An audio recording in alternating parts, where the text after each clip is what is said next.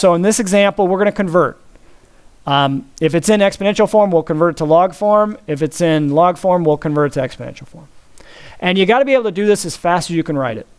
So I'll show you the thought process for converting between exponential and logarithmic form very quickly.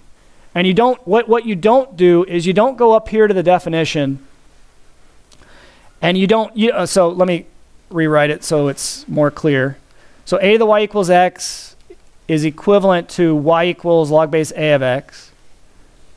What you don't do is say, oh, this guy is like y, this guy is like a, this guy is like x. No, that's the slow way to do it. So what you need to know is the relationship between the exponent, the base of the exponent, and the other guy, what we're calling x here. When you switch it, what happens? When you switch from exponential form to logarithmic form, what goes by itself? Whatever is in the exponent, that goes by itself, right? So don't think about calling the exponent y or anything else. Just put it by itself on one side of the equation. The base, okay, the base of the exponent becomes the subscript of the logarithm. So go log base whatever this number is, log base whatever this number is. And then the input in the log function is whatever's left by, what was by itself on the in exponential form. That's how you remember it. You remember the relationships. Don't try to name stuff a, y, and x. That will confuse you every time and make you really slow at doing this. So in part A, we have 3 to the 4th power equals x. We want to convert that to log form. So you guys tell me what goes by itself. The 4, and then the subscript on the logarithm is base 3, and then the input of the logarithm is 81. It's that easy. I feel like I'm selling you math today for only $19.99. If you want to, you can put in parentheses to remind yourself, this is not 3 to the 81 power on the right side. Log 3 is the name of the function. 81 is the input. 4 is the output. Okay. U to the v equals w is in exponential form. Can you convert that for me? V goes by itself because it's the exponent. Log base u, or log subscript u of w. W is the input. Again, if you want to, put in parentheses to remind yourself, log base u is just a function.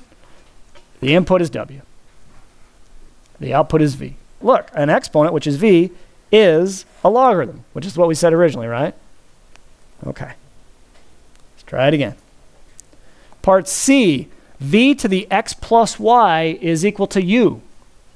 What goes by itself? X plus y is the exponent. It goes by itself. So x plus y equals log base, or log subscript, v of u. That's it. What else? Oh, this is already in log form. Let's switch it to exponential form. So see if you can go backwards. Think about it this way. What is the base of the exponent? You have v equals log base 8 of w. The input is w, right? The input of the logarithm is w. What's the base of the exponent going to be? It's going to be the subscript or base of the logarithm. So 8 to the, what's the exponent? V is the guy by itself, so 8 to the v equals, the only thing left is what's the input of the logarithm becomes the guy by itself on the right side or left side, depending on how you write it. It doesn't really matter which side it's on, as long as it's by itself. So 8 to the v equals w. Now there's another way to verify that you're right. You could just think about what it really means. The logarithmic form is simply looking at this exponential form statement from the exponent's perspective. So you could say it like this. V is the exponent on base 8 that produces w. V is the exponent. Exponent is a logarithm on base 8 that produces w. It's right. It's got to be right. Does that make sense? Okay.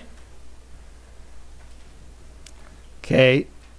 Why don't you guys don't call out the answer. Everybody just try this one in their notes, and then we'll call on somebody.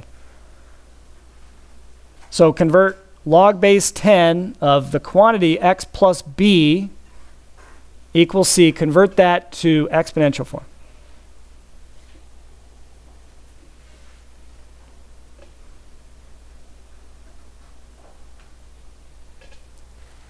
Okay, what are you getting, anybody? 10 to the c equals x plus b. That's exactly right. Any questions on that? Would it matter if you wrote x plus b equals 10 to the c?